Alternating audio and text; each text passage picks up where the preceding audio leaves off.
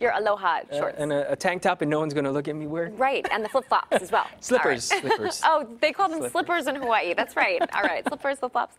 Okay, well, now at 8:38, a local father has started his very own line of puzzles that is adding a little bit more diversity to the mix. And Courtney is with him now, checking things out. Hey, Court. Hey, good morning, guys. This is the thing that I love. First of all, just for full disclosure, I gave up complaining for Lent.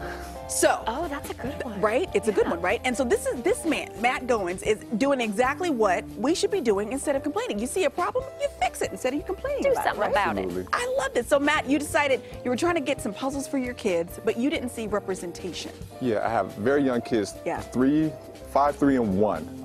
And shopping for jigsaw puzzles, there's a severe lack of puzzles featuring black and brown characters. Sure. It's just really hard to find diverse characters in the puzzles and toys in the market. Yeah. And so you decided, I'll fix that. And you came up with this idea to actually create your own puzzle. So I have to ask you this. How hard is it to create your own product like this?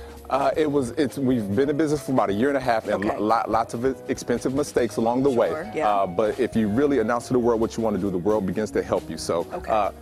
Puzzle 1.0 was not that good, but now we're on puzzle version 8, and we have a great product now. 1.0, not so great. But 8, just we're good. one thing, I started trying to make puzzles in my garage. So we started with homemade puzzles, cutting cardboard with scissors. Sure. So this is With scissors.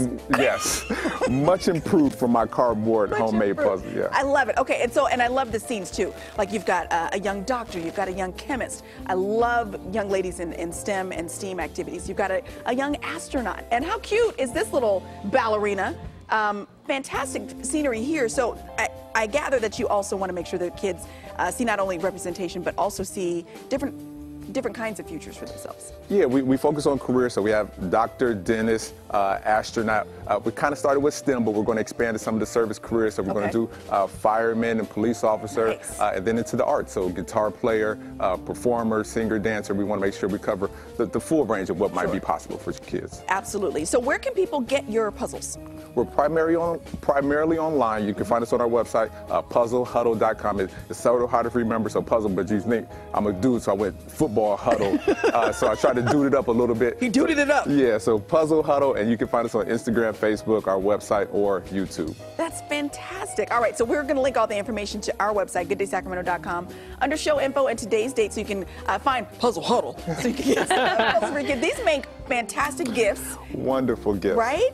I love this. And we sell to moms, grandmas, pregnant women, aunts, uncles, like everybody related to a child often buys. So anybody can be a customer. I love that. Kids love puzzles, I should say, and I know that grown-ups love puzzles too. So they do have more challenging pieces. Like if you need 100 pieces, to keep your brain working, they've got that for you too.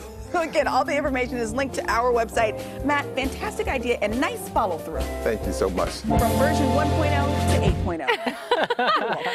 Guys, back to you. Oh my, I just love that he's honest, right? I know, Starting your own business is not easy. It's and hard. we know